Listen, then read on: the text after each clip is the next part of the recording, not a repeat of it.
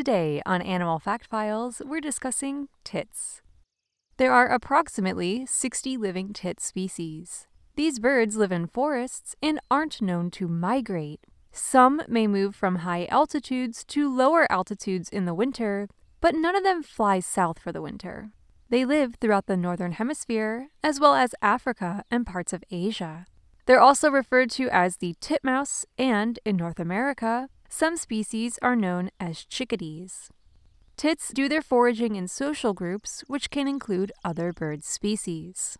They have a range of calls, and they have the capacity to learn the calls of other birds. Here are some tit sounds.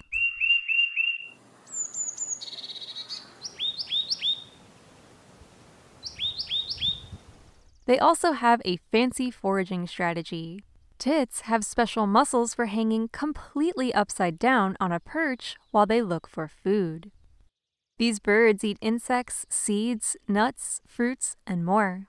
During the winter, their diet consists of approximately half animal material and half plant material. As the season shifts to spring, they eat up to 90% animal material. This can contribute to them utilizing fewer feeders during warmer months. However, because they don't migrate, they visit feeders all year long. Tits are arboreal birds. They rarely land on the ground, as this position makes them more vulnerable to predators. Their predators include shrikes, minks, hawks, owls, and more. Fortunately for tits, they understand the warning calls not just of their own species, but of other species as well. Vocalizations are a huge part of the tits' lifestyle. They use calls to warn each other of danger, to establish dominance, and to find mates. Male tits are even able to learn the songs of other tit species to attract females of those species along with the females of their own. This leads to hybridization. Male and female tits are not typically sexually dimorphic, though the males in some species may grow a darker crest during breeding season. Though these birds forage in flocks, they are monogamous with a single partner. They mate in spring, and they nest in cavities.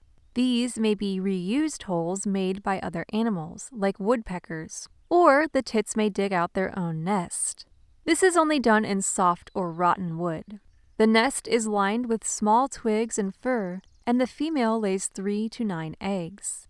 These are incubated for about 2 weeks, and it takes another 2 to 3 weeks for the babies to leave the nest. After that, they'll remain under their parents' care for a month or two before becoming fully independent. Though they have been recorded to reach over 10 years old, on average, tits only live 2 years in the wild. In size, tits range from 3 to 8 inches in length. Some have crests. These are most commonly referred to as a titmouse. They also have short, rounded wings. Most have neutral colors, though some species, especially the African species, have more colorful feathers. The great tit also has bright colors and harbors a dark secret.